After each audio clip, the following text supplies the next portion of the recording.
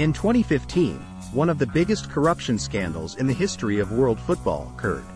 According to allegations, FIFA officials accepted millions of dollars in bribes to secure the hosting rights for the FIFA events in South Africa and Brazil in 2010 and 2011, respectively. Following the allegations, Swiss authorities uncovered the corruption claims they had long suspected by raiding FIFA's headquarters in Zurich. What was the main cause of the FIFA corruption scandal? Why were FIFA's top executives accused of corruption, and what were the penalties imposed on them? How did this scandal affect the world of football? How was FIFA's reputation affected, and what was done to regain its reputation? For all this and more, before starting the video, if you're interested in universal economic history, you can subscribe to my channel and turn on notifications to be informed about new videos I upload every day. Enjoy the watch.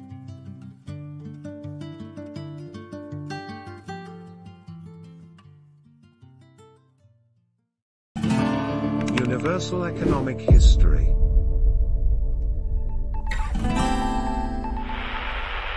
The raid was the result of an FBI investigation that included allegations of corruption during the bidding process for the host countries of the 2010 and 2014 World Cups. The raid yielded numerous documents implicating corruption and bribery within FIFA.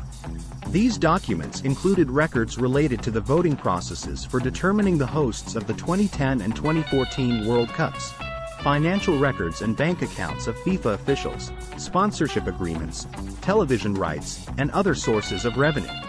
The documents provided substantial evidence confirming the allegations of corruption and bribery within FIFA. Following the seizure of the documents, legal proceedings were initiated against FIFA officials and businessmen involved in corruption and bribery. Swiss authorities appointed a special prosecutor who conducted a detailed investigation that led to the indictment of numerous individuals from FIFA and several countries. The prosecutor found evidence of corruption in FIFA's World Cup bids in Brazil, the sale of TV rights, and sponsorship agreements. The FIFA corruption scandal created a significant outcry in the international public opinion. It was seen as a major scandal exposing the involvement of the highest-level football administrators in corruption. The incident was widely reported by the media, and its repercussions echoed worldwide through the media. After the facts came to light, numerous newspapers, magazines, television channels, and other media outlets brought FIFA's corruption scandal to the forefront of their coverage. The aftermath of the scandal was closely followed by many football fans, supporters, and sports officials. The media also emphasized that the scandal revealed that corruption is a widespread problem in the sports world. While some sports officials argued that corruption is inherent in sports or that it is not limited to FIFA alone, others advocated for greater transparency and accountability in sports management. The scandal became a significant event that reverberated through the world of football and had a profound impact. Its repercussions triggered important discussions on sports management, the future of football, and the fight against corruption. Some football fans, considering the scandal contrary to the nature of football, advocated for FIFA to take stricter measures against corruption. Following the revelation of the scandal, many supporters worldwide took to the streets to protest against FIFA and called for greater transparency and accountability in combating corruption. Other football fans claimed that the scandal was not limited to FIFA alone and that corruption is widespread in sports. This group argued that FIFA should make more efforts to combat corruption. After the scandal, significant debates took place among FIFA fans regarding the future of the sport and the governance of football. Many football enthusiasts argued that the sport should be managed in accordance with its nature and that there should be greater transparency and accountability in sports administration. As a result, the scandal triggered a strong reaction among football fans and increased the demands for more transparency and accountability in sports management. It also opened discussions about the necessary measures to create a fair and transparent structure in football administration. Following the investigations, the first trial took place in Zurich, where FIFA is headquartered. FIFA officials faced charges of fraud and money laundering. It was alleged that the officials received more than $200 million in bribes. The officials were found to have used various methods, such as sponsorship agreements, television rights, and opportunities to work in FIFA events, to receive these bribes.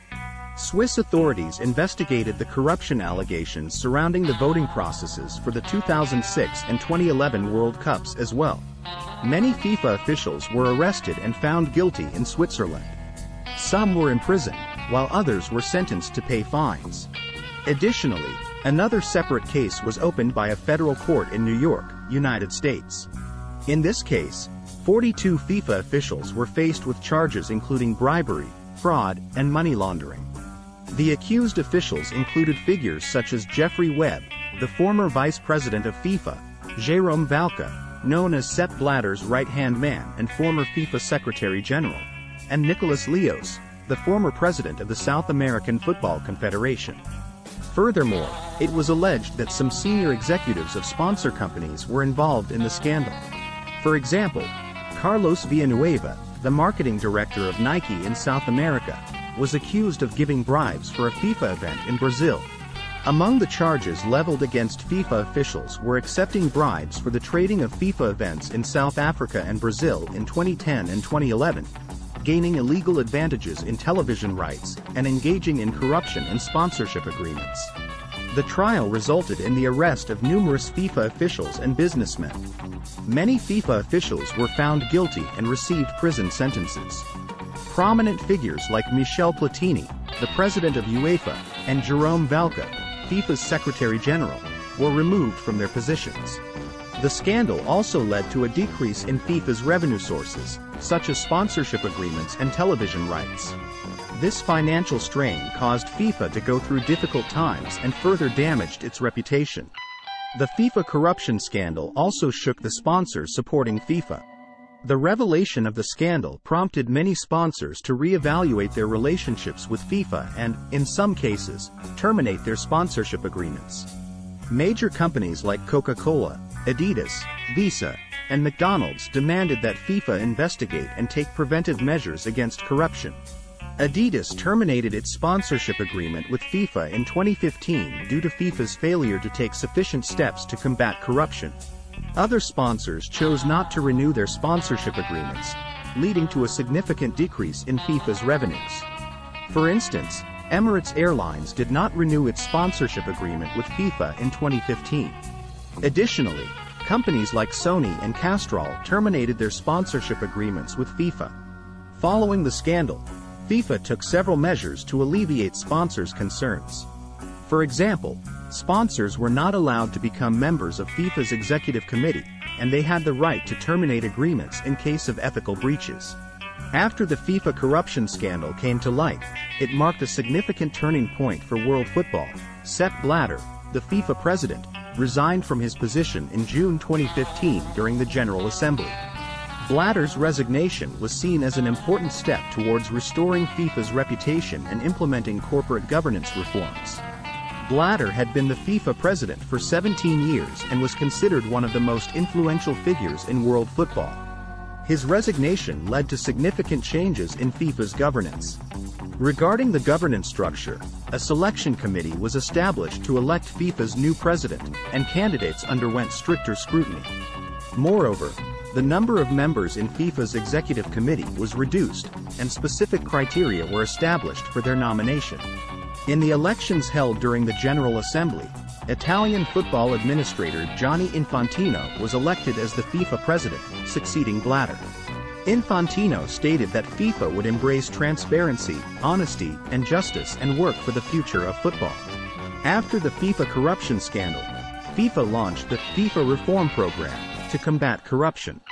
This program aimed to make FIFA more transparent, accountable, and democratic in its governance. As part of the program, changes were made to FIFA's governance structure, financial transactions, and ethical rules. Regarding financial transactions, FIFA's income and expenses were made more transparent, and financial reports underwent stricter audits.